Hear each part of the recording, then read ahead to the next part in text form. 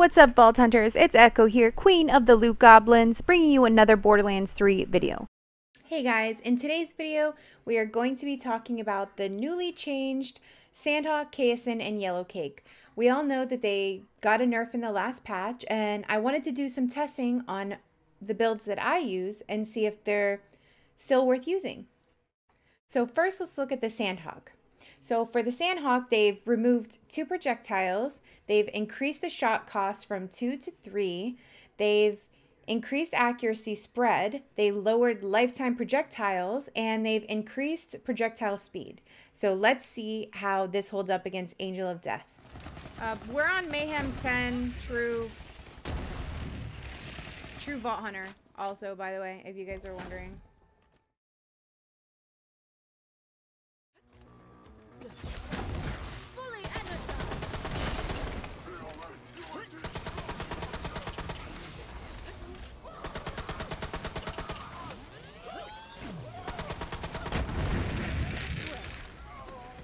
And I would say the Sandhawk is still pretty viable. I would say if I had like a one-shotter, if I beefed it up a little bit more, I would say we could probably get some 1-clips. It eats ammo. Yeah, I wouldn't recommend doing it on anything but bossing. Bossing, it's good though. We'll keep it. We'll keep it.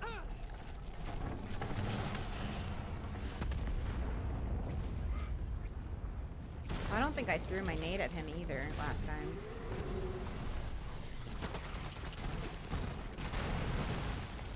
Let's go! We did it. I knew we could do it. Let's go.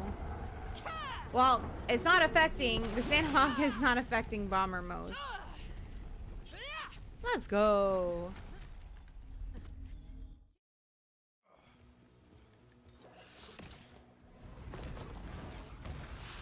Really wish I had a full auto, but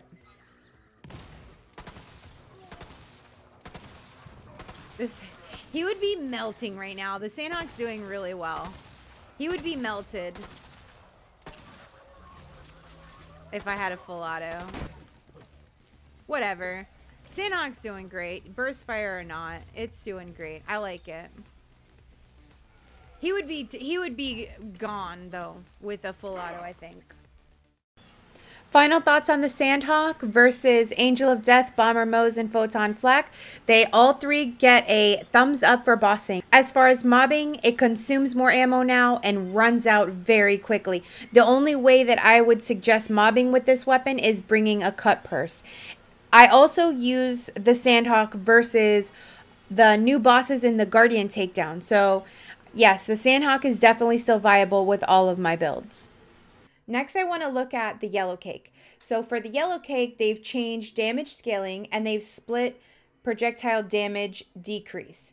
So when the Yellow Cake does its like bounce and splits off, they've decreased the damage from that. So let's see if that actually affects it and if we're going to use it in our build or not.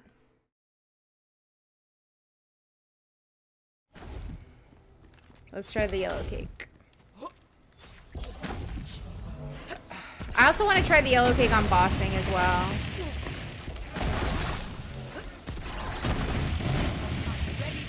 Alright.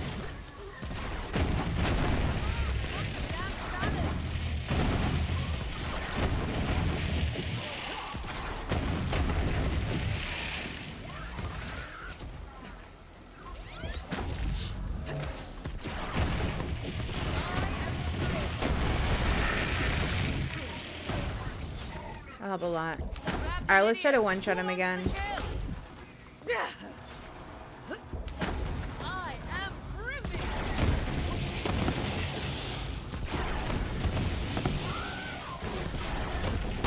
I mean, we're not getting the one-shot, but I would still say it's pretty good for bossing. I mean, no hassle. I would say it's good. A lot of builds to go through. Oh, this is a 390.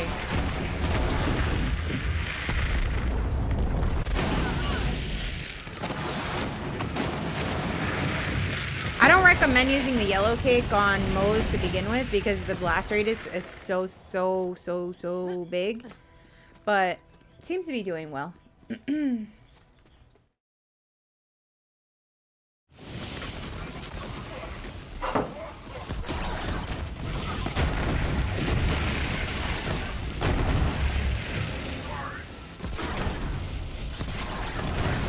All to death.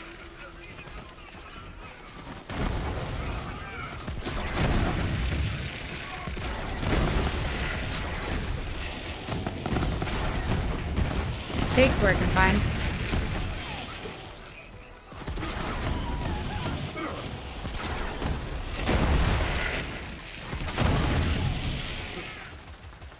Cake's fine. So, final thoughts on the yellow cake. It's great with every single build. I don't recommend it on Bomber Moe's. It's Bomber Moe's is focused on the Minesweeper. It doesn't hit so many crits. It doesn't drop a lot of Minesweeper micro grenades. And also the blast radius is so big, you're liable to down yourself. But as far as like mobbing or even bossing with Photon Flak or Angel of Death, it's very great. And the last gun that I wanted to review today with all of our builds is the Kaoson. I've heard so many bad things about the Kaoson that it just tickles enemies or it's not very good. So let's put it on the Angel of Death and the Minesweeper, Bomber Moe's, and even Photon Flak. And let's try it out and see how well it infuses with our build.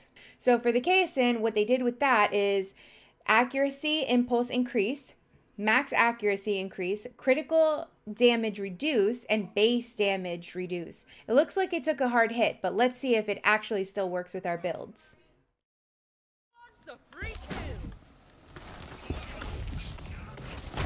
Okay, so like the Kaoson's good.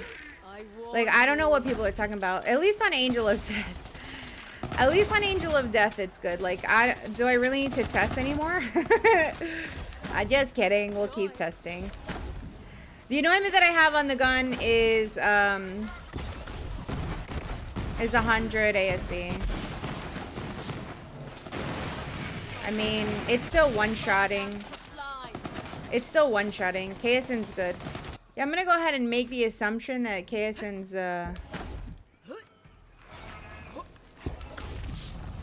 still viable. Is it 3-bar? Okay. I mean, I'm pretty satisfied. It's another bad. So.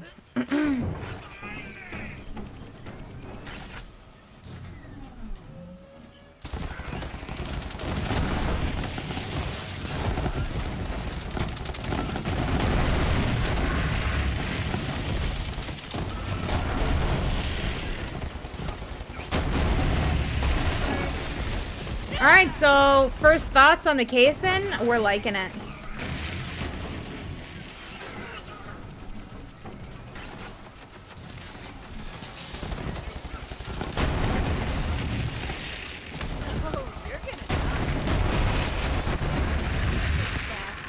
I mean...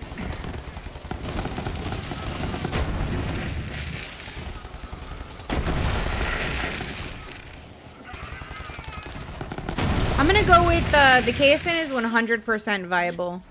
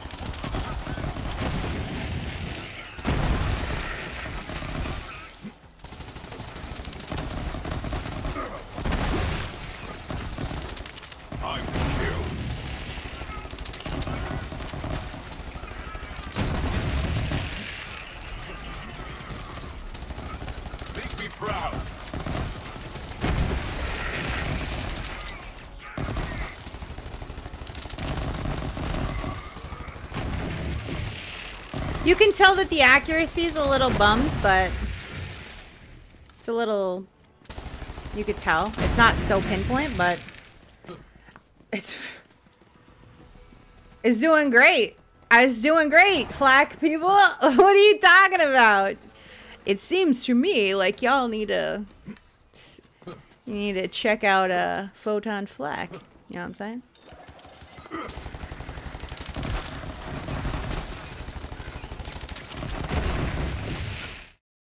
Final thoughts on the Kaoson. I will still be using it on all 3 of these builds, Angel of Death, Bomber Moze, and Photon Flak. The Kaoson seems to still be melting like normal. You can tell a little bit of the accuracy, and you can tell there is a decrease in the damage output, but other than that, it's still really great.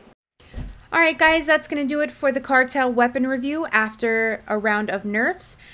All the weapons seem very viable on each one of my builds right now, so I'm very happy for that. I was a little scared, especially with the Kaoson getting nerfed so hard, but every weapon seemed fine, and we're still going to use them in our builds. Also, I wanted to let you guys know that I am going to be starting a weapon review on my channel of if they buff weapons or nerf weapons. I'm going to kind of take you through my builds and if they're viable with my builds or if I'm going to incorporate the new buffs into my builds. So be sure to hit that sub button if you haven't already to see more of these videos. Please take a moment right now and hit that like button. I'd greatly appreciate it. If you want to catch these videos live, you can find me at twitch.tv/JadedEcho_ or subscribe to my YouTube channel and be up to date with each video.